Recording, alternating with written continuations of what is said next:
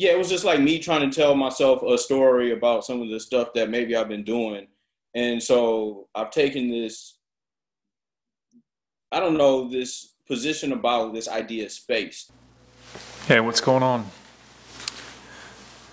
My name's Elliott, and this is season 2 of Studio Practice.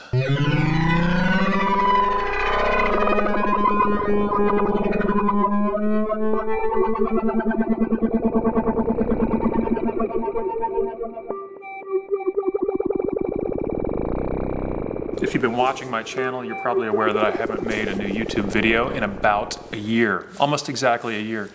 The reasons are fairly complex, and I'll get into those at some later point. But today we have, as a way of kicking off season 2, we have a discussion with the graphic designer, fine artist, educator, and musician Wesley Taylor. Wes is a friend of mine and is an amazing entrepreneur, artist, and designer. He spent numerous years in the Detroit hip-hop community scene building as a member of Athletics Mike League. He's a co-founder of Emergence Media. He's a co-founder of The Talking Dolls and a lead artist in Complex Movements Collective. Wes holds a MFA from the 2D department at Cranbrook Academy of Art, and he is, as I mentioned, he's a graphic designer and an educator. I think one of the things that's most compelling, and the thing that will come across pretty clearly in this discussion, is the far-ranging nature of his endeavors, the fact that he's an entrepreneur and that he's really interested in activism, community building, and the way that he collaborates with others. So I think that the model that Wes has laid out is super compelling. I hope you enjoy this conversation.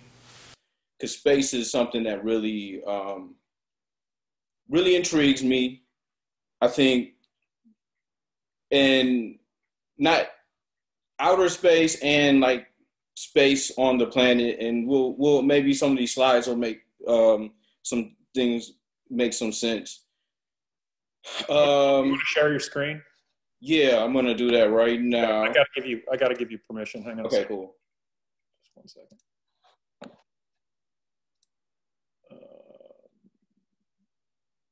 Make host. Actually, I make you co-host. All right, so you should see on your screen the capacity. Okay, cool. Let me go to the beginning of it. Yeah, and like I said, I'm gonna try to keep pace and zoom through stuff, and then just cut me off at like 20 minutes, and then we can talk about whatever is relevant at that point in time. No problem, man.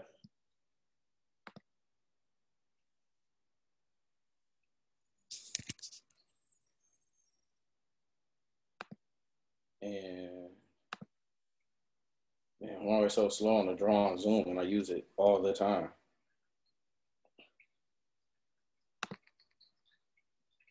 You sharing yet? Sharing right now. Cool. All right. So this, like I said, this is actually like some really just brand new stuff. Not brand new work, but just like a brand new approach, right? So I'm gonna start off with a place you guys might know really well. These are the stairs of the annex. 10 years ago, basically. So that's young Wes. I'm coming out of a photo shoot with the master Elliott Earls. And so this is what Elliott dressed me in.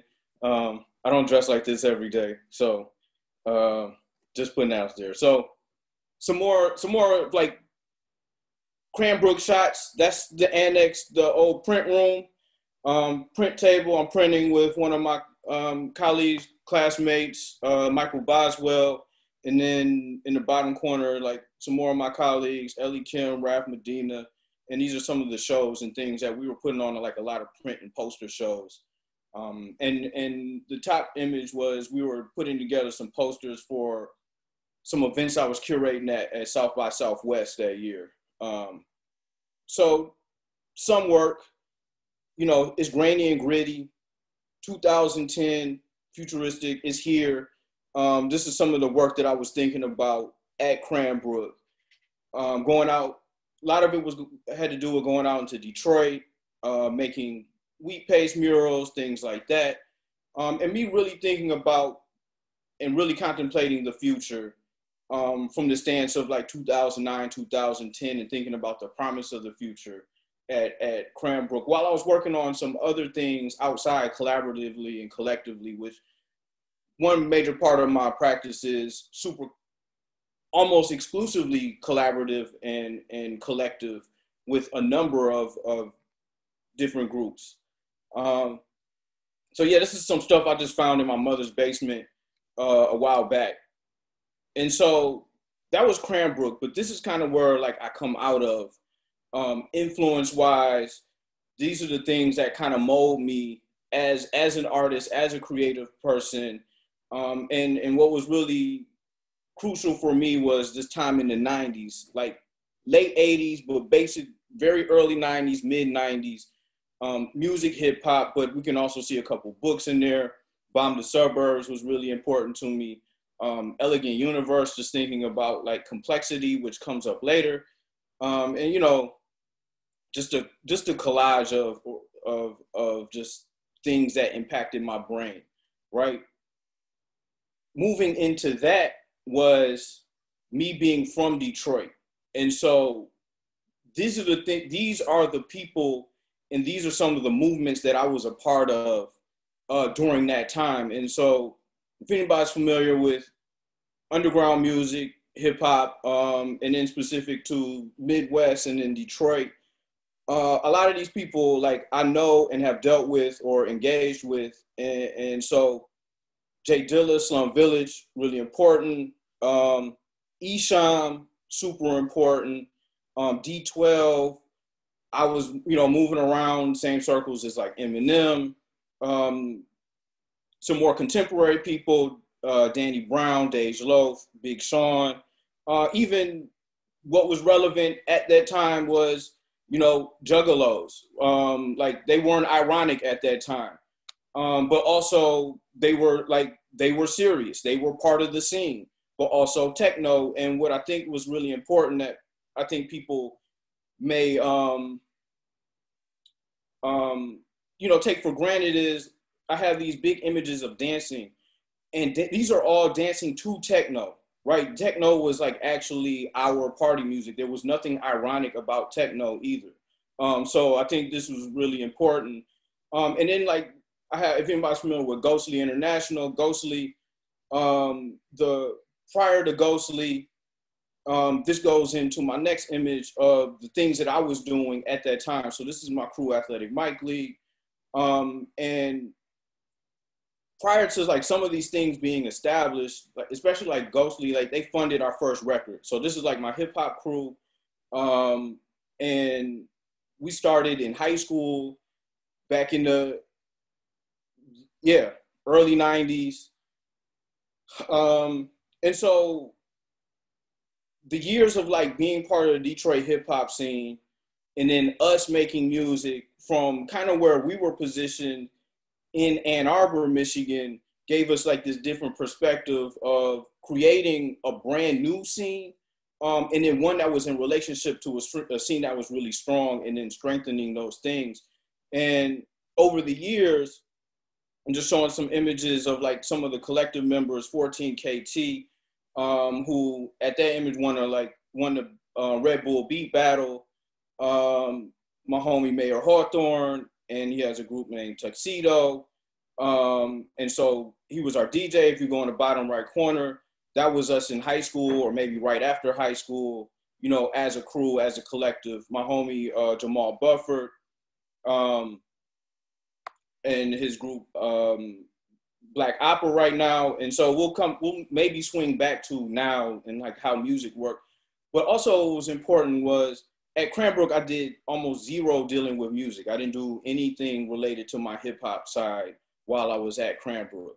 I kind of like put that in a corner as I was trying to figure out some other stuff. So in this slideshow, this, like I said before, space, music, prints, space inside of space, immersion within space, moving through space and moving smaller spaces through other spaces, transforming spaces, studios and galleries, speculative space, politics of space, and no space at all as of right now. And then like sharing of space and thinking about like how cooperatives and collectives work when people are trying to get together, like making work. So another picture of Cranbrook, this is more recently at an event called Space, a couple years ago, where I was invited to have these, I think, informal conversations where, they built this structure, and it was a way to like, I think, be subversive and generate conversations that might not have been like completely, set off by the academy. So it was more of a grassroots type of thing. I'm not going to spend too much time. If you guys have, I shared this link, and hopefully you guys have checked some of this stuff out. I just wanted to like bring this up as an important thing, because prior to coming to Cranbrook, I wasn't that versed in design history and design discourse. And I think I'll give Elliott some credit around thinking about like Design Justice Network, which I think is really important and is growing as a thing. But seeing Elliott as the counter to design discourse and somebody who would stand their ground and being like, I always felt like one thing that really like rubbed off really, was a great impression was design not doing everything that it could be or should be doing. And design being so attached to the past that it can't become new things. And so a lot of that was seeing like Elliott, tussle with, other design juggernauts and seeing those things play out in public space. And it really started to form my ideas about design and thinking about like modernism and things like that was really important. So, and then, these are some publications we made. Okay, so the other important thing is innovation, right? So in thinking about moving through space, and some things that have allowed, like Design Justice Network has allowed me to move around. I just want to show you guys a picture. So I don't know if you guys understand what's happening here. So in Italy, there's this tower, and it's the Tower of Pisa in the city called Pisa. So if you can see what's happening right now, the tower is leaning, right? So I take this photo of me holding it up, right?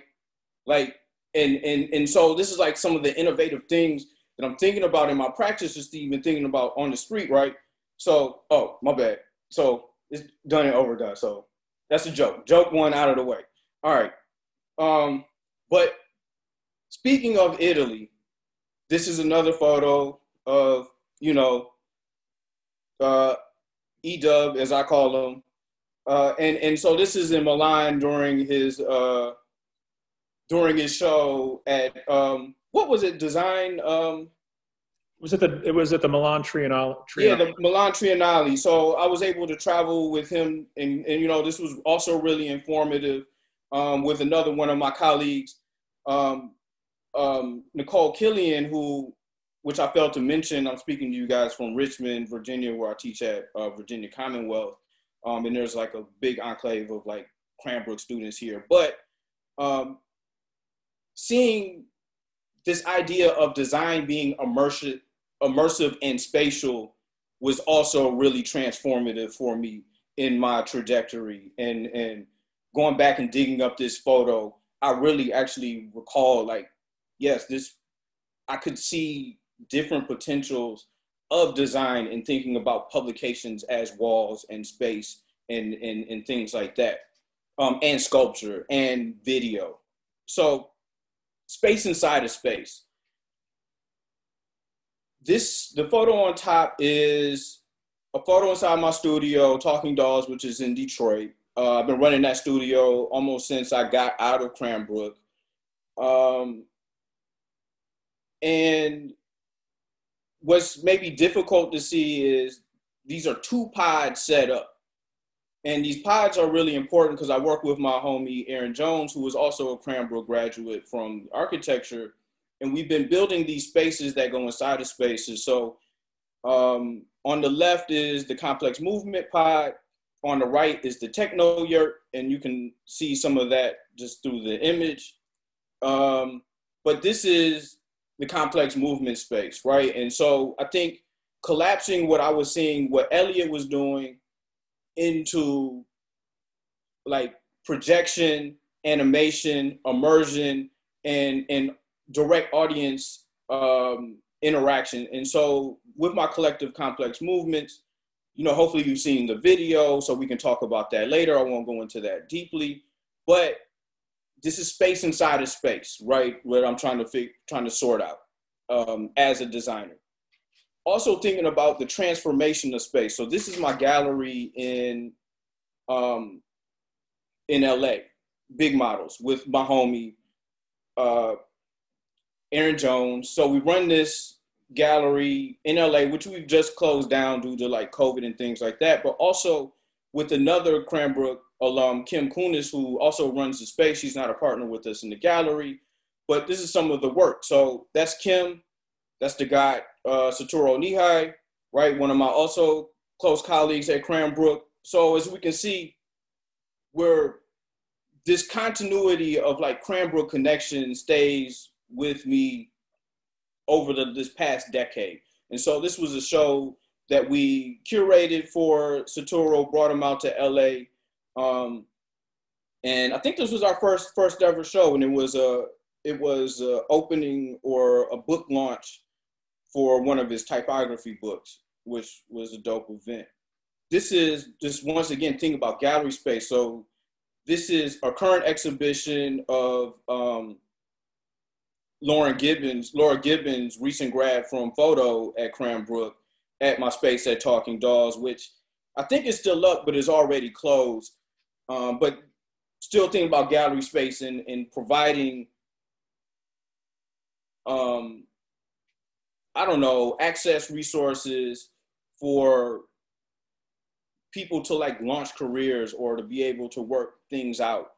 And so once again, just this idea of being under construction. So this is Talking Dolls a few years ago, right after I purchased the building and we were getting it together to do the complex movements where the Dandelions performance. And so we did a whole lot of renovation there. This is kind of how it operates now. We have a print shop, workspace, and once again, it's like under construction again. This is my space in Virginia right now, where I'm building out studio gallery space in my backyard from my home in Richmond, which it is literally just in process. So some stuff in Detroit, thinking about like I don't know, just space translation and modifying space that's not mine on exteriors. This is politics of space. And so this was a installation I did a couple years ago for the Sidewalk Festival in Detroit. And this was an extension of some of the work I'm doing with complex movements. This was a collective work with a lot of the people involved in the abolitionist movement in Detroit, working through, one, trying to stop the jail in the Justice Complex downtown Detroit, which is being currently built. But this is like a major issue that I'm thinking about, is like abolition and dismantling of police and like all of that. And so these are just images of like this pop-up space where people had to navigate through like these banners. And it, you know, it's interesting, and it relates with what I was just speaking about. The building of jails, the building of things, development, and like how all of these things come together, which I might talk about later, which this is a work also related to that. It's a piece called Kites on Kites, which is in relationship with one of our collaborators, Suwatu Salamara. And I put it in the chat if you ever want to look up her story. But this was work dealing with like women's rights and mothers' rights within prison. Long story short, Suwatu was in prison a couple years ago for a mandatory gun charge that was licensed and unarmed. And this is while she was pregnant. So she gave birth while in prison. And a lot of these things we were dealing with, because there's a lot of inhumane treatment. So when she gave birth, it's mandatory that you are shackled, hands and feet. It is also mandatory that a guard is present. You cannot have family present.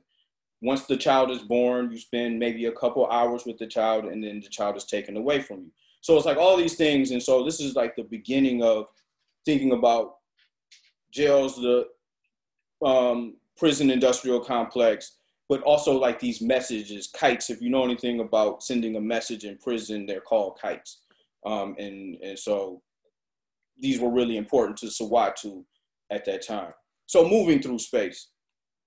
How am I doing with time, Elliott? You're good. You're at 17, but keep going, man. Okay. So we'll just try to run through this really quick.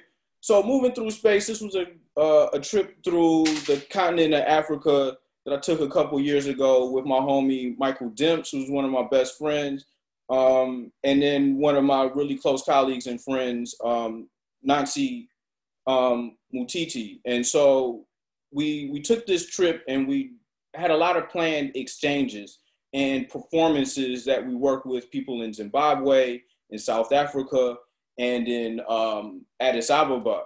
And so just going through some of these images, this was kind of like the prep. I was just making like some images. Me and my homie Mike's collective is called All For Everythings. We make music, publications, and things like that. This is in Ethiopia. I was just like really taken by all these things going on, thinking about space, language, and the relationships of like space when you don't have like zoning laws, like how we understand and how things can like mash together. It was really dope. Other people's spaces in these places. Once again, this is still in Ethiopia, with these gallery spaces, like Black run gallery spaces, which is really interesting. You know, just dope scenery. This is a motif that really struck me, the Lucy remains, which these aren't the actual remains, but this motif is starting to show up in my work as a thing. So on that, this was a performance that we did with a collective called the Monkey Nuts in Harare, at a place called Chez Zandy. And so doing a lot of DJ. This is space also in Zimbabwe, by not Ed Maya, I'm blanking on her name, but this is like compound art studio space where there's they're raising livestock, they have a store, and they're providing space and residency space in different places around the city of Harare. Gallery space in Ethiopia. This is the studio space of Desta, who just recently passed in Ethiopia. That's Nancy over there. This is an exchange in South Africa where we're just doing like collective music making with different artists. Then the exchanges and sharing of like gear and like streetwear that we were making on the fly while we were there. And like a lot of this was the story of the trip. In these images, space, youth run space, like downtown Johannesburg, which I was really taken by, where these kids were like late teens, early 20s, and I had this gallery space in downtown Johannesburg. This is Ethiopia again. This is me and Mike, All For Collective, All For Everything's Collective, some photos. Also in the background is the work of the guy, Chris Shank, but also pictures taken by Claire Gatto, who share a space and I mentioned Cranbrook people, right? So like still, we're talking about 2 years ago, Cranbrook is still part of the continuum as I move through and do things. So this is coming back. The picture in the top right is just a recent retreat I took with my homies, my crew, Athletic Mike League in LA. I just got back about a week ago, right? We're risking it. We're risking it all, like to make stuff. And it's paid off. Like nobody is like testing positive for COVID. So we decided to do it, like make joints. The middle picture was a retreat that we took in Virginia at my home here.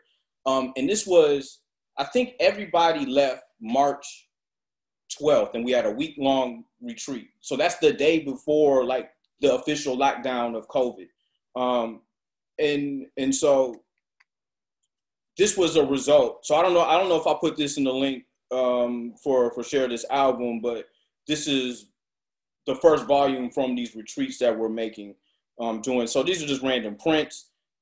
This print was something that I displayed at Cranbrook for critique at some point.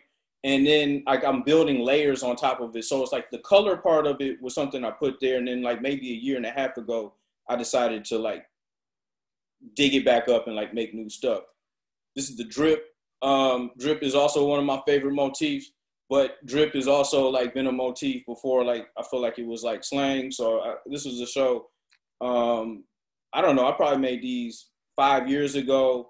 And once again, the continuity is I was assisted by Kat Burdine, a graduate of Print Media, who's also working in the studio. This is more recent work, which I feel like is ironic because it looks like 90s graphics.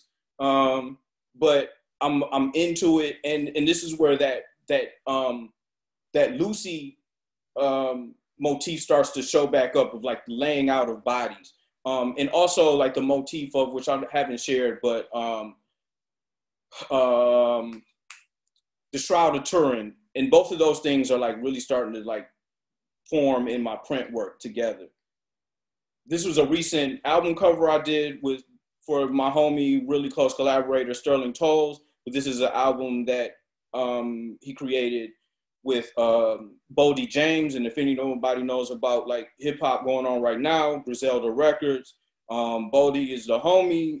And so this was a really like experimental album for somebody that is like doing things more on a national scale. But Bodie's one of my favorite artists. So like this was an honor to make this work. This is like still moving through space, and I think where I'm coming from as into this point now. So this is work with my collective Complex Movement. We're in Santa Fe at the Santa Fe Institute. Santa Fe Institute is known for its work in complexity science, also its history with the Manhattan Project. But this is us workshopping with a bunch of like physicists, med students, and people like that who are really into the idea of how they can bring just a justice lens to their practice within like physics and sciences and things like that.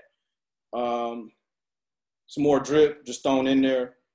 Space inside of space, random stuff. This was like a shot from France with the new museum in their, what was it, city, some city. This was in Ohio State. So this was like, part of the story was like, we had all these residencies planned as collective complex movements before COVID hit. And so on the right, we see the guy, Ann Hamilton, right? And, you know, it's kind of mixing it up with us there, but also like virtual space, like we were like working through VR and immersive things there. We were working with dancers and some of the work we were going through. And now it's this, right? This is all my life is. That's with my family. That's with my collective, right? That's with the homies, like making music. And, you know, that's where I'll end us in, you know, flipping through slides like really fast. Great. Can you, let's see if I can go back to gallery view, and then I think we can do speaker view. All right, so my students have obviously done some research on you and have some questions. So I'm going to turn the floor over to them. Don't be shy.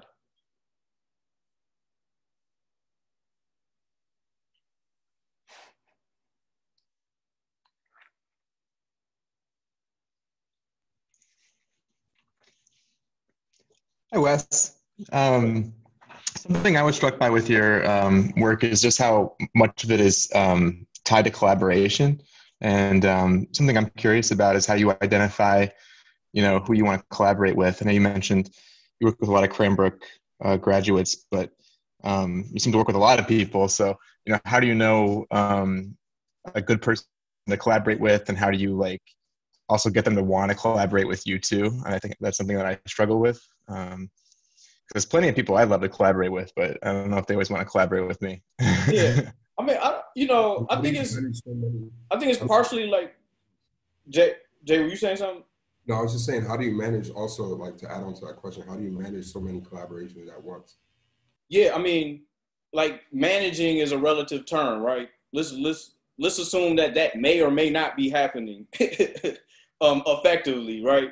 But it's also just how I move, and it's like hard for me not to operate in that realm. So I operate collaboratively. I don't know if I manage well all the time, and like still I'm trying to figure out like how to like pull some of it back. Because like another part of that is like my teaching practice, which is a whole nother thing that I didn't even speak about. And like at this point, like something's got to go. And recently it's like, if I'm teaching on Zoom all the time, teaching might have to go. But that's a side note. But how to, and thinking about it, I think without being like super generic, part of it is training. So I've been training to work collaboratively ever since I was in high school, like making music. And so like a lot of my major lessons learned happened very early in like me like molding my career. But what I found was really important is like relationship building, like not leading with a project, you lead with like socializing as a thing, you lead with like genuine interest in that person, not what they could potentially offer and do. And then I think like long-term relationship building and collaboration means like you're invested in that person being better, like over the long run, right? And so I think there are always like these pie in the sky people that we revere. And it's like, I would love to work with that person. And you're right next to somebody that is not pie in the sky and is like still trying to figure things out. But I think the thing that you might have to recognize with the people like closest to you or lateral to you is at one point in time in the future, there's a good chance they will be the pie in the sky version for somebody else. So it's like, how much do you invest in that person so that they can be that person? And these things become reciprocal. And so I don't, I think about it a lot, and I might have other thoughts around it, but I think those are some like really basic aspects to like collaborating.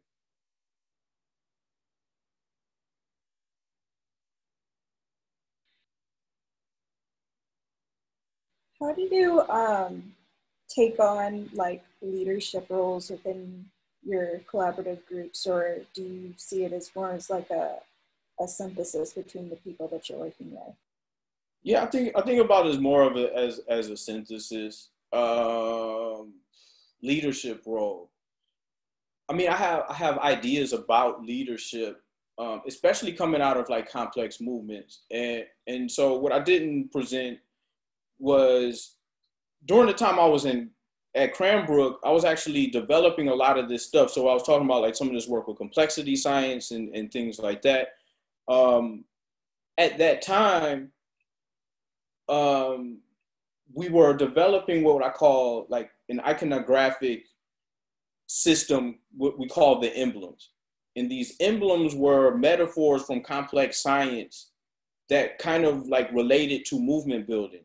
And these ideas that we were working through complexity science, through quantum physics, through ideas in biology were being fed to us by some of our mentors. So one person that mentored us and like really was important to what we were doing was Grace Lee Boggs. And I don't know if anybody's familiar with Grace's work as an activist, but Grace was one of our direct mentors and inspired our work. And so a lot of the work that we made was a translation of her philosophy and like movement building.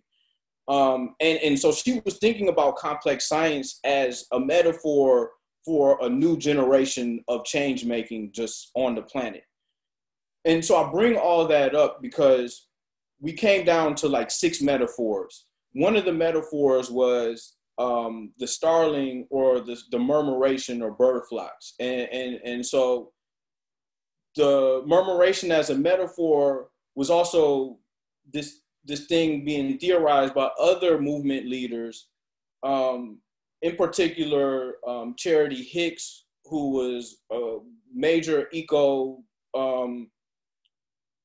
advocate and activist who lost her life in New York, appealing to the UN Council about the water rights issues in Detroit.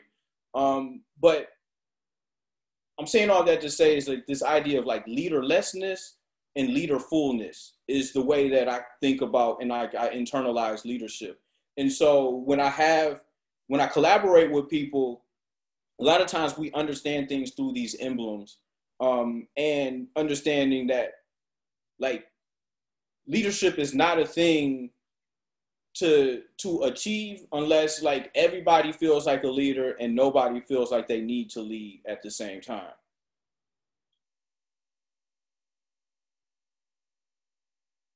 And I can provide like the images like from the emblems, because I don't know if anybody's familiar with Emergent Strategy by Adrienne Maree Brown, but that work that we were doing was the research for that book. So the emblems actually show up in that book, but Adrienne was also on that journey with us at that time while I was in Cranbrook and doing a lot of this research. And so Beware the Dandelions became the performative piece, and then Emergent Strategy actually was just the book version of Beware the Dandelions in a lot of ways. Can I ask a question? Yeah. All right. So it seems like a portion of your work really like dives into the realm of sci-fi in talking about like change in systems, etc. How do you feel like that mechanism works for you, and how did you come to a place where you found sci-fi as kind of a realm for communicating? Yeah, I mean, you know, this was not a word, this was not a phrase while I was at Cranbrook. And I'm not saying it didn't exist, but this didn't exist in the art world as a whole, like 10 years ago, right? Which might be taken for granted now, but like phrases like Afrofuturism were not in the public sphere whatsoever, right? They had already been invented. They had already been things, right? They go back to like times of like Sun Ra, and they go back to times of like Octavia Butler, like writing about these things. But when you talk about like the arts and Afrofuturism and a curator saying, I want to make a work or a project about Afrofuturism, it was not really a thing. I will give credit to some early people. I think were thinking about it really early, especially like in Detroit. What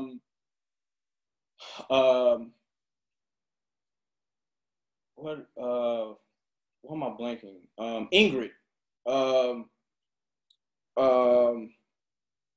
What's Ingrid's last? Why am I blanking on her last name? Ingrid LaFleur. LaFleur, yes. So Ingrid early on was really on this. So I remember maybe it was like 9 years ago, she was curating this Afrofuturist show in South Africa and like included us in it, right? But she was really on it. But getting back to it, like I actually don't identify as an Afrofuturist. I don't shun it, but that's not really the mode or modality that I feel like I'm working in. I borrow from it. I know that it's there. I think it's dope, but also there are other aspects where I take a lot of cues from Octavia Butler and her work, which, you know, the lineage is, okay, if you're taking cues from Octavia Butler, you're an Afrofuturist, which is like cool, but like I'm still not trying to couch my work in that conversation so much.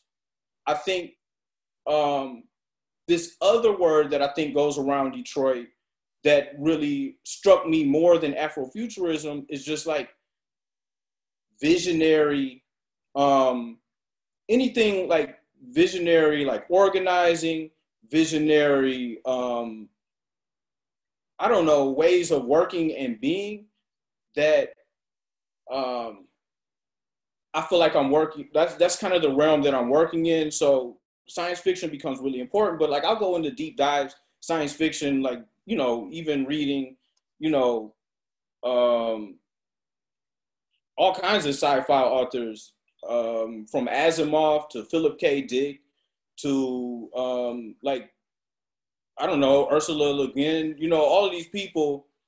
But I mean, I feel like sci-fi is just really important, just is a super important tool, right? And I can go on for days about like it as a tool, but I think what really struck me about science fiction, where I started to see it at play in the real world, and I realized like we're always living in people's sci-fi worlds and in some way or another, and being run by people's science fiction's notion of like the world. And one place that I really see it is like in urban development and architecture. And when you think about those practices as being completely mediated through fiction until a major shift happens at an actual place, then I'm like, these people are like using science fiction all the time. They're making renderings, right? They're making storyboards of like how a place will be programmed, not much different than a comic book, really, when you start to think about like how the media is at play.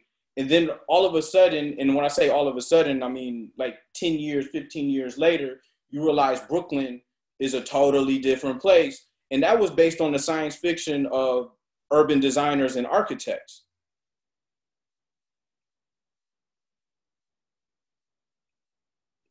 Hi. So space and city seem to be really important to you, and you repeatedly brought up Detroit.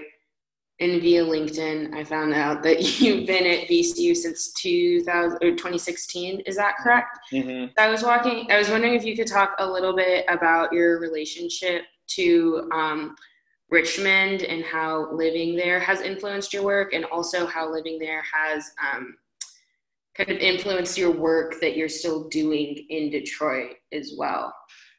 Yeah, good question. Do you have any relationship with Richmond or familiarity with it?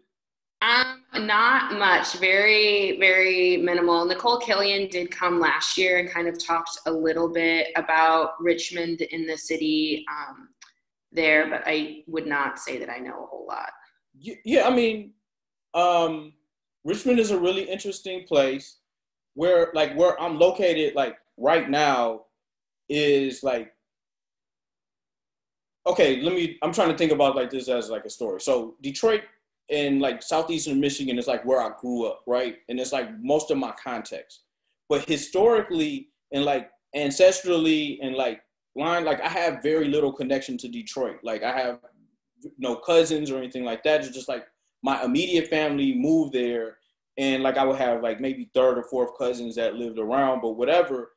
And then being in Virginia, where I'm actually like 12 miles away from the ancestral lands of my paternal grandmother, which is really interesting. And so like I spend a lot of time in Virginia, not necessarily, my family's not necessarily located in Richmond, but Richmond is an interesting place in that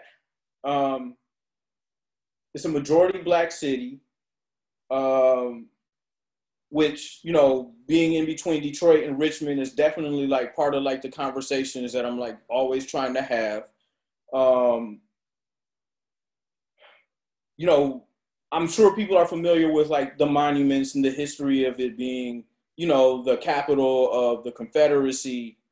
And what I find really interesting about that is Richmond, unlike Detroit, which Detroit is like, in some ways you can contextualize it as an African nation.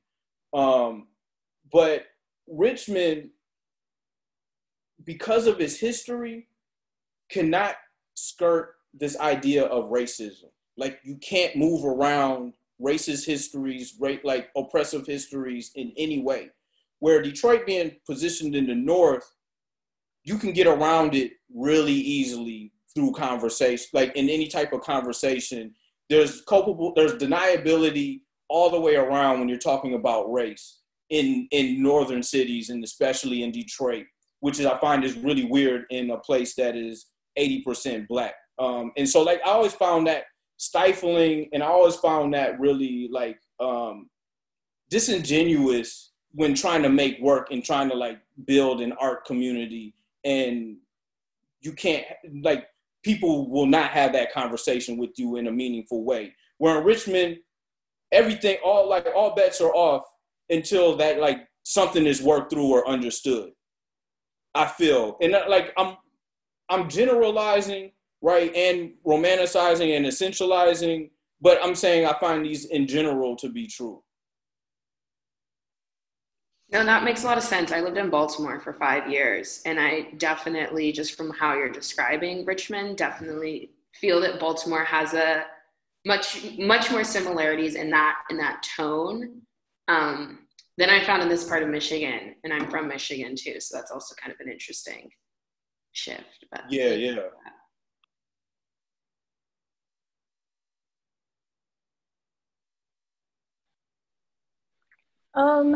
What is your like pedagogical approach? Like, what do you think's like the most important thing to your students in your teaching practice? Just sort of switch into that.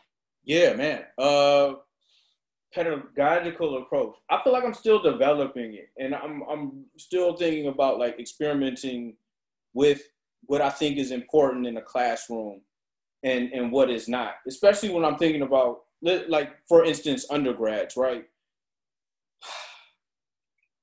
There's like this pressure, and I think there's always this tension. And like Elliott, you might like see this tension too, all the time that I'm about to bring up. And if anybody had experience within education, maybe see this. And I don't think this is like the overwhelming thing, and this is not the thing that like dominates like my thoughts in teaching, but the tension between students not knowing what they don't know, and like exposure to like those things, and like just being able to, but also like this weight or pressure, which I think 10 years ago, there, like, clout wasn't a word, but we threw the word around like, oh, like if you're trying to get heavy in like the blog game, right? And you're trying to like circulate through that. And I think that's been replaced by clout just in general, right? And people chasing clout through these mediums, and then being like, all right, one, I don't know if you actually understand how clout is easy, how easy it is to gain. And there are way better lessons that we could be like talking about like right now. But it's just like clout is way easier to get now than it was to like get blogs. Like if you want to pop on Instagram, like all you need is like $1,000, like put that to ads in like Facebook, put it on ads on Instagram, put it on ads on like Twitter, and then watch your shit flourish. Like there's no such thing as organic growth in that way. Like these things are designed in a way where you have to pay to get that clout or to get these followers or platforms. Don't like, and then after that, like just ask your parents for a loan, and like for some likes and some followers, you'll get a blue check like in a year's time if like you just follow some YouTube tutorials on how to get followers on Instagram, right?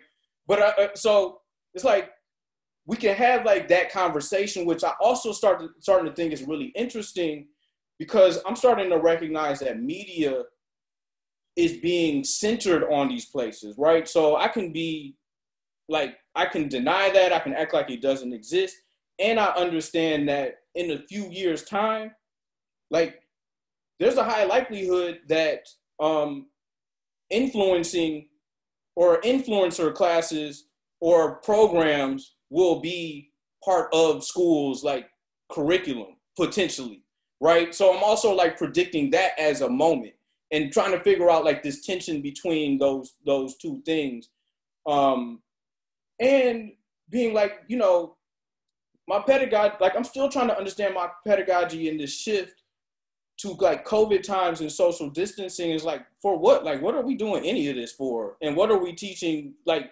what do people actually want if like galleries are not a thing that people can go and engage with like they did in the past? And so it's like this, there's this big question of like for what and why any of this is happening right now that I'm trying to like sort out in my brain, but also like test out in classrooms. And it's just like, you know, there was a status quo. It's like, how many people are taking advantage of like this turning on top of his head to like shift the status quo to like not being, and I'm saying all that to say is like from like a faculty sense is one thing, but then like also like trying to get my students to understand like my generation was not shit. We didn't change anything. And it's like, you guys could actually change some shit, especially at this moment where this moment was never laid out for me on a platter throughout my youth. And so it's like, how do you turn that into pedagogy to be like, look, you can tell me, you can start dictating terms on your education, on the way you want art to be, on how you want things to happen. And so, yeah, I think that's like my most recent thing that I'm thinking about as like pedagogy, which if you go back, I think design justice is also like pedagogy, and then like science fiction is also being a major chunk of like my pedagogical like concerns. Go ahead. No, go ahead. I was wondering if I could ask another question. Yeah. You've given like a lot of references and like names of people. I feel like you're really referential when you talk. This might be a hard question, but what are like 3 to 5 of like the primary texts or primary people or thinkers that you find have influenced your practice or that you find yourself going back to a lot in your work? Yeah, I mean, I think that's easy and hard at the same time, because I think that could spiral out of control really, really fast as far as like influences. I know you're asking me to like bracket it. So maybe even groups of people. So my collectives as groups, and I can like name them. So like Athletic Mike League, my brother Vaughn, KT, Drew, Mayor Hawthorne, Jamal Bufford, Trey Allen, Michael Fletcher, like those are all people, like as a group, those are very influential since high school. They've been influential and like have inspired me. Moving into my other collective, Complex Movements, Ill Weaver, who also goes back to like high school, but I think has been really influential on a lot of things artistically and my like worldview. And talk about like somebody who was really like indoctrinating me into, in a very good way, into like activism, thinking about like identity in ways that I didn't understand, as like, you know, if you go back to like, if you can imagine like an 18-year-old being influenced heavily by hip hop, right? Where if you're an 18-year-old influenced heavily by hip hop, then at that time from the 90s, the music was very much homophobic, misogynistic, and all of these other things, right? And these things had impressions on my brain at that time. And I had to have like other people be like, nah, that's not cool, especially when you start to put that in your music. Or like, you know, I identify as this person, or, you know, or maybe you need to be around like a whole lot more like trans people to like understand what, you know. And so like, those things were major to me, for me to like break like major chains of like transphobia, homophobia, misogyny or whatever. And so I give a lot of credit to like Ill in that, like sticking with me over a lifetime. But other people that I think are influential, let's talk about like negative influences, not in a bad way, but people like I think like against, like, so, and I take inspiration from, but like the Elon Musk of the world, right? So I know just like throwing somebody out like that is just like, yeah, okay. But I actually, when we talk about science fiction, and I'm talking about living in people's science fiction world, we are living in Elon Musk's science fiction world, and we're living in his world as put out by George Lucas. as put out by other like movie directors and like media that have influenced them. So I'm like, all right, so if they're influenced by like Luke Skywalker, or I was just having this conversation with my class, my design activism class last night, and I was like, if your hero is Luke Skywalker, then it only makes sense that the slogan of your company, and I'm talking about Google, is to like do no harm, or whatever it is, do no harm, right?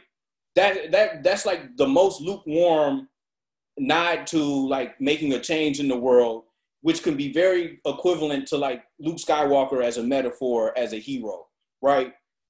So I'm like going back to influences, you know, Audre Lorde,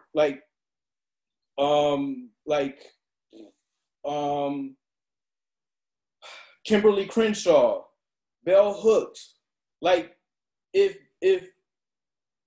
Elon Musk was reading some of that, then I don't think I would be worried so much about his Mars future than I am right now if they're just reading like, you're being influenced by Terminator and Ayn Rand at the exact same time. Like, I'm not really excited about that future. So still talking about people, I think Jay Dilla, major influence, just like aesthetically, sonically. Mad Mike Banks of Underground Resistance. Going back to like my crew, Complex Movements, Sage, who is actually here right now doing like work for a show that I'm curating in Richmond, Carlos Garcia, and Wajid. And Wajid is also like a major influence of like how I think in this thinking about aesthetics. I don't know, my parents, I would say like my other collaborators, like Mike Demps, Aaron Jones. And so like, there's like a huge list of, I think, people that I bid into, and then people that I study just to know like what they're trying to like lay a path for, because they have power and influence.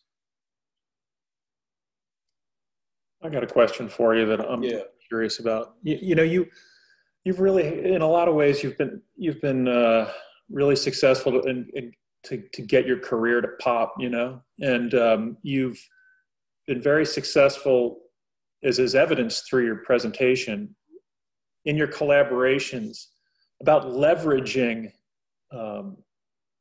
making large scale works and being able to get financing for your projects, among other things.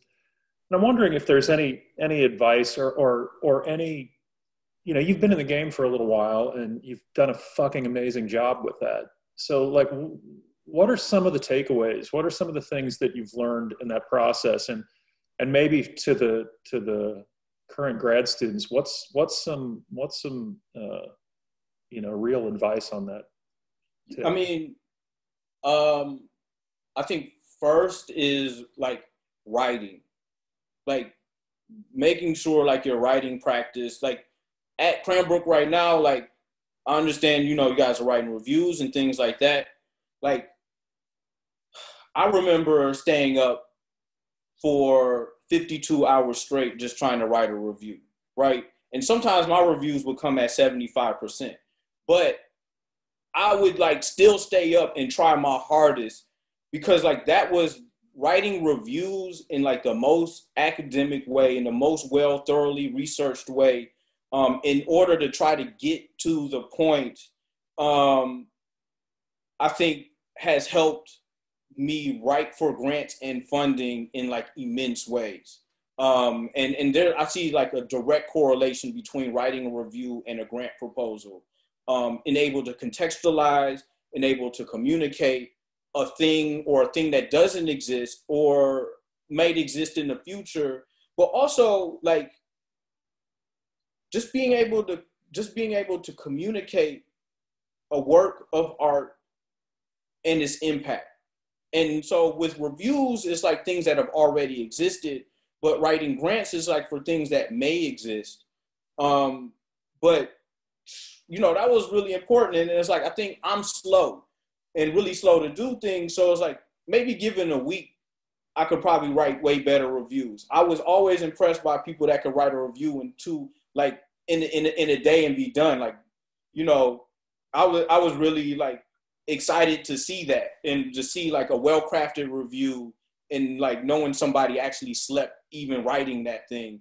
But not just me writing, but hearing other people's reviews and the way that they craft things. Like, I'm bringing this back to Cranbrook, but like I'm being dead serious. And that even goes further back to when, like, in undergrad, where I would take a lot of art history classes and write like art history papers and like really take that serious. But there's a direct correlation towards you're skilling yourself up in your writing and communication, not just through clicking a mouse in Photoshop and Illustrator. Like, you'll see bigger checks if you're not clicking a mouse and being able to communicate yourself through writing in the art world. Like, trust me.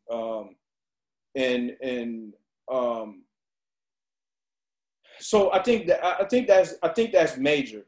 Going back to the original question about influences, and I think something we've been able to communicate, and I think that's been able to help us more recently, is some of the references that we're working with. So being able to reference like a Grace Lee Boggs as like a direct mentor, but also being able to reference a Gloria House now as a direct mentor, and being able to be like, the story of our work is translating like elder knowledge into arts of like creative works.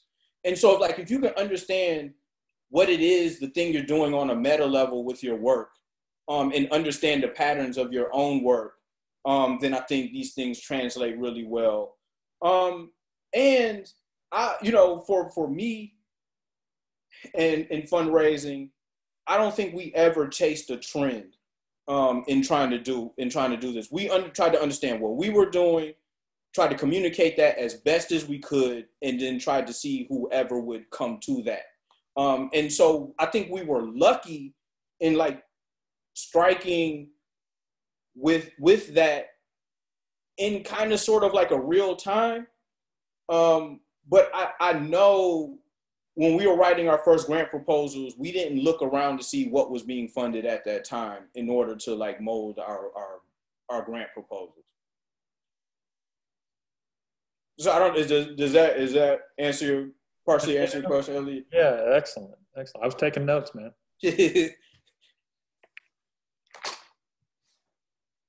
But also, I think with funding is a whole different thing. It's like this, I don't like the word, but it's a real word, but entrepreneurial pursuits, in like, as like destinations and in between things, right? Starting business, like the story is like, there's a lot of like activist work, advocacy work, or however you want to call it within that. But also within the in between those slides is like serial, like me starting businesses and like helping other people start businesses. And so like even in the studio, we have a screen printing shop where we share a lot of like resources, but part of it is like fine arts, part of it is like trying to help people do things. And then the other thing is like straight up like printing, doing straight up client print jobs for people, and then just like trying to collect checks. And then it's that, and then trying to mentor other people to like start up their own, even if they didn't go to grad school, even if they didn't go to undergrad, start like streetwear lines and things like that. Like that's always happening.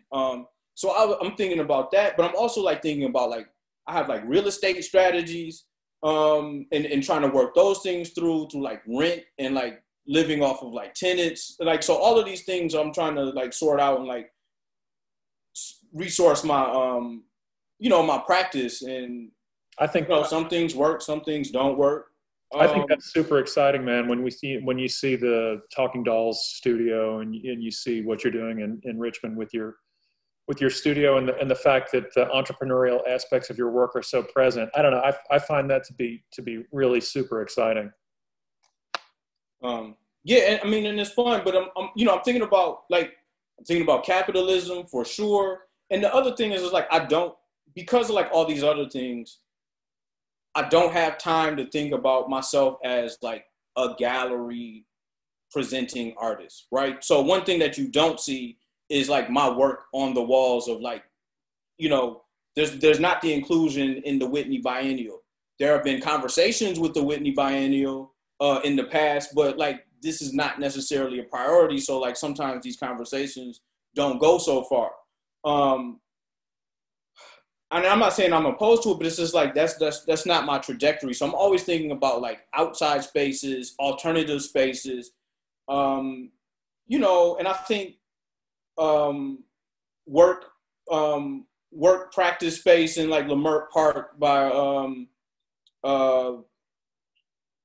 I'm getting old, so like blank, like my name. Hold on, it's embarrassing that I can't say this.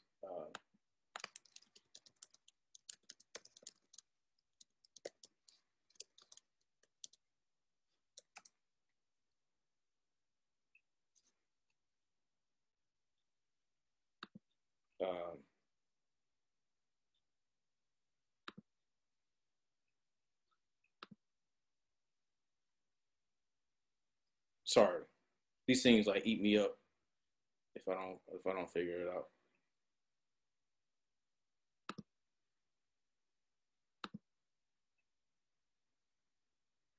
Yeah, my computer's working slow.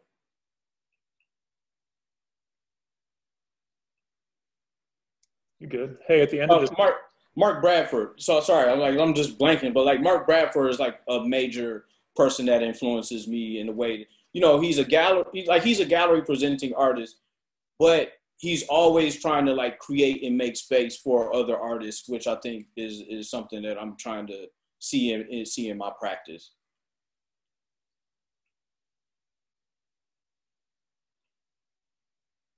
other questions?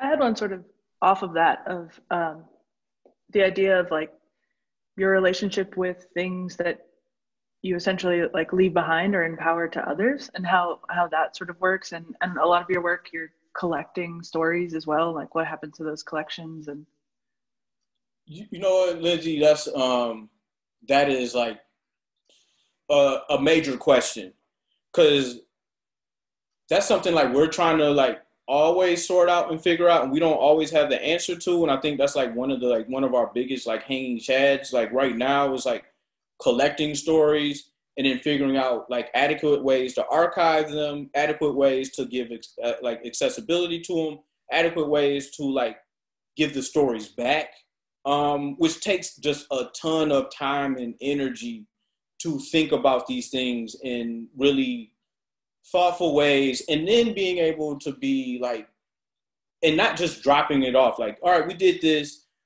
here you can have the edited version of it or whatever, which is one way to do it. But archiving is really hard to do. Like you have like YouTube and things like that where these things can live. But the question is like, what if the stories that you're collecting are very sensitive and not meant for the public, right? Or meant for curated audiences. And so that is the question that we're always trying to sort out. And then what is the vessel that presents it? Is it just a screen, or is it a screen and a space? Or does it like mimic the way that we intended for it to go out there? So, part of Beware the Dandelions, where we collected stories, we haven't figured out how to share these back with the communities we shared them with, that we've like borrowed them from. And there have been ways like case by case bases where we figured some things out in like very piecemeal way. But it's just like these stories are actually sensitive by,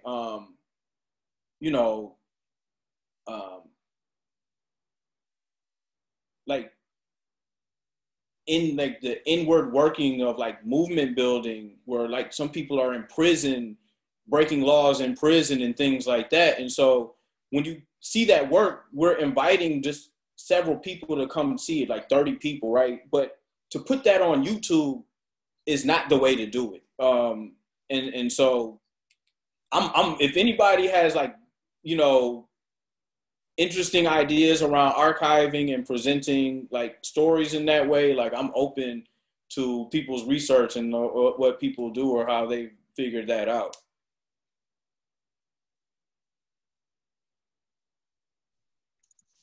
Yeah, I mean, I think archiving right now is a big challenge for pretty much everybody. Like I know someone that works for the New York Times, and like they're trying to take stories from like the late '90s and make them accessible on the internet, and like that's pretty difficult for them now.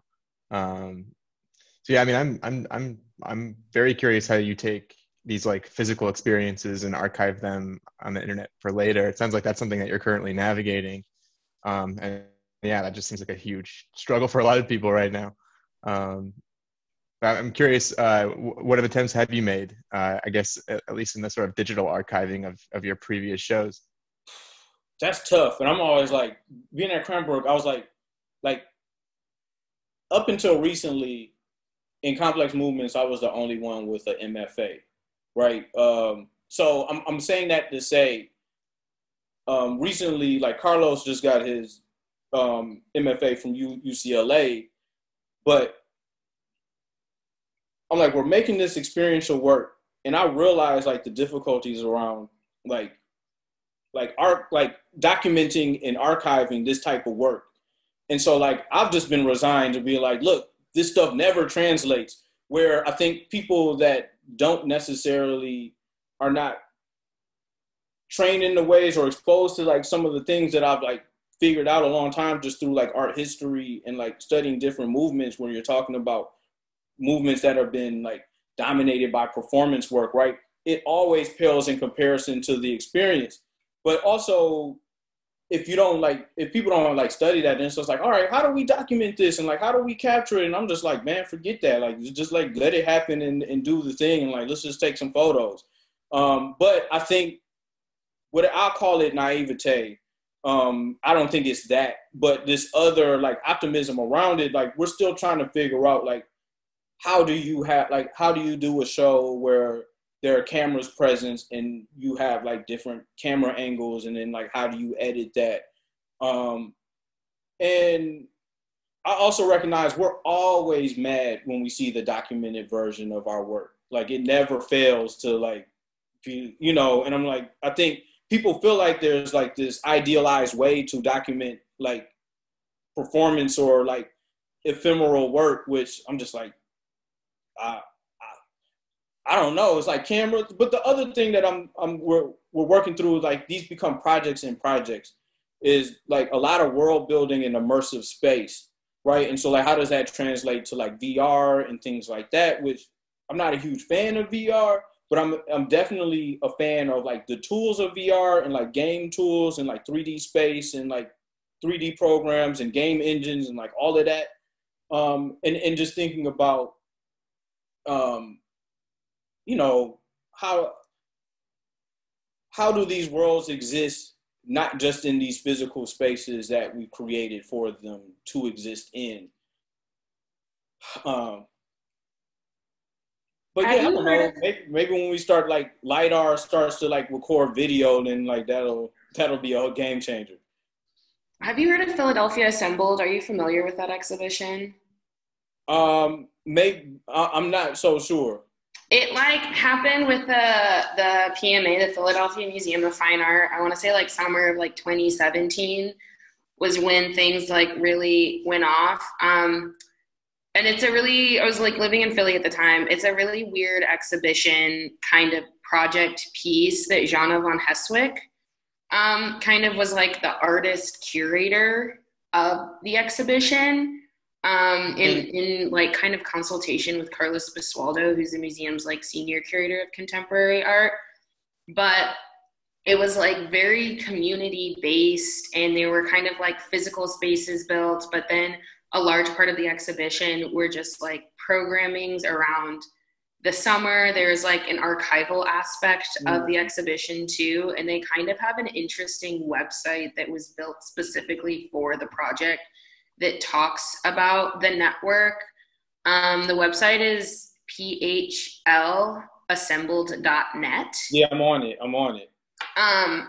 Which, you know, and it, like, the exhibition kind of like read as institutionalizing radicality to me in this interesting way, but I think that what it was trying to do, for me, like, I always kind of go back to it. So I don't know, it could just be like an interesting thing to look at. That's kind of their network. If you go to that tab, Elliott, it's kind of interesting. But yeah, that was kind of a strange exhibition. But I'm definitely gonna dig into that. And then my homie Muti Reed, who's an artist based in Philly and New Orleans, is staying at my house right now, so I'm gonna ask them about it too. Yeah, I lived with one of the designers for this website, like the summer that they were doing it. It was like it's interesting to hear about. Yeah. Wes, you mind if I show people the picture of you? I mean, you can say no. I mean, go ahead. Okay. Does anyone want to throw a question in there while I? There we go. I mean, I can ask another question. Do you read Alexis Pauline Gumbs at all? Nope, but I will. She's just, okay, do you know the Borderline podcast with Pretense Handpill? No, you know, I'm not deep into like podcasts, so I only just take recommendations. I'm not either. This was just recommended to me. Yeah. But I was listening to it this summer, and if I can get your contact info from Elliott, I can send it to you. And it's like really interesting because there was a lot of talking about like memory and like ancestry. And so that's kind of like why I was getting at the question of who are influential thinkers, because a large part of that conversation was talking about the extreme love of kind of the founders of Black feminism in terms of imagining a future and also doing this work out of love for people who haven't existed yet. Mm-hmm. That was just kind of like really interesting that came up when you were talking as well. So yeah, that's all I have. Yeah. No, I'll definitely check that out. There's the man. That was a fun photo. That was fun. Any last questions for Wes? We've held him for about an hour and a half. So.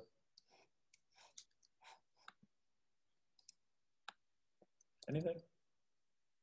Thank you for coming. I really appreciate it. I mean, I appreciate being here. Like, I have very fond memories of Cranbrook. So I definitely appreciate that place. And I know like there's like all these transitions and things like that that are going on. But yeah, I mean, this could be a whole nother conversation. I'm really interested in like chopping it up with Elliott about this. But another part, I feel like a major part of like my pedagogy is, and these are conversations that I'm having with like my fellow Cranbrook graduates, right? Reflecting back on Cranbrook and the state of Cranbrook right now. But even in teaching in students, which has been a thing, and I'm trying to figure it out, but this idea of like obsolescence, right? How do you teach somebody to plan their own obsolescence individually and like institutionally, right? And then how do you like prepare that? Like, how do you figure that out? And not saying like it's specific to Cranbrook, but I think like even like, how do we like think about the obsolescence of even like arts education? Like, when is their job well done? And then like we move on to like new phases, or if it's specific to Cranbrook, like when is Cranbrook's job well done already done? and thinking about that. And so I'm thinking about that through institutions, but also as like designers, when you're, you know, I resist this notion as the designer being like, solution oriented or problem solver. Like that's not a thing that I actually think about as a designer. I think that's really problematic when you start to identify yourself as a problem solver or being based in solutions. And the reason, and I think it's really problematic because if you're a true problem solver, then you actually plan obsolescence, right? Your need for being around or being there later on is gone because the thing has been solved, which I think designers actually plan like this state of unfinished business all the time in order to stay relevant or to keep paychecks going. And so like that's always like this thought of mine of like design pedagogy and like where that comes into play. Are you really a problem solver, or are you like trying to keep a job? And where those things in conflict with each other? Yeah, I'd love to do that. You mentioned chopping it up sometime. I think that a lot of those issues, obviously, the nature of what we do here at Cranbrook in some ways is exactly the same, and in some ways has changed quite radically. And I think that, you know, the fact that you've spent a lot of time and in your network as well, and with a lot of the people that I know and love, you know, we're all approaching the same problem from different perspectives. Yeah, I mean, I'd love to think of it as potentially as a future conversation that we have, you know, because, you know, your experience is going to be in some ways extremely similar to mine and to ours, and in other ways it's going to be radically different. And yeah, you could do nothing but create a really stimulating conversation. Yeah, but no, this is great. I wish this could have been in person. John, what's up, man? How's it going, dude? Long time. Glad I know it's been a minute. I was just kind of soaking it all in and seeing what else you're up to. I was just wondering about your time at Cranbrook too, about just like close out like what you were working on and how you felt. Like it was one of the things that I was just thinking about, like versus collaboration and like this paradox of like deep internal dive, I think is the thing that I always face with Cranbrook of like, everybody's here, we can all work on shit together, you know, but then there's also this paradox of like, but you got to read and you got to like work on this shit and get it done. And obviously you've been extremely productive, and you've also been extremely social and hanging out with people, making good connections. So sorry to kind of just blast that in at the end, but I was just wondering if you could just give like a little tidbit on that before you go. Yeah, I mean, you know, it's just, I like, in some ways, I don't envy you guys whatsoever. Like going to school during COVID times, I'm not jealous at all. But at the same time, like, you guys will be experts in a very specific thing that I think will be relevant later, whether we get on the other side of this COVID thing or whatever. I think people will be looking at you to draw from your experience in ways that you might not even expect or can foresee as of right now. And I can't even foresee that, but I think it's there.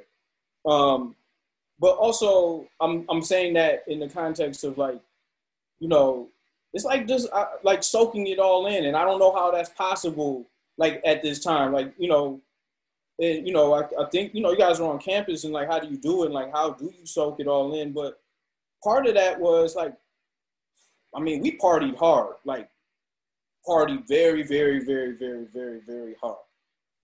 And I think the legacy of like our partying hard has like made very stringent rules on the campus of Cranbrook right now as a result of like the extremes that we took it to. But still, I think partying is part of the thing. Like it's designed, but it's just like get down, like get geeky, like I know you're like really into music and like some of the same, you like, you know, it's like I always wanted to chop it up with you guys at like LTU about music, like go in a deep dive, like, you know, and talk about stuff. but like relating on those levels and not just talking about like grids and like layouts and things like that, you'll get really far. And then that stuff can come back into the design in really meaningful ways. And I think that's what like Elliott is trying to see, you know what I'm saying? Like you soak it in and then translate it. And you know, ultimately be smart about the things that you do, but there's a lot of room to like get to know people on personal levels and lead with, like a lot of times I think about just like, what do you lead with? Do you lead with like the business side of the mullet, or do you know, lead with the party side of the mullet? You know what I mean? And like, that's where you really want to like, even if you got to back into it that way. So totally. Thanks, man. Yeah, it's been weird times. I mean, obviously, I know I'm super grateful to still be here. I think everybody else is. It's just, it's a very odd time for sure.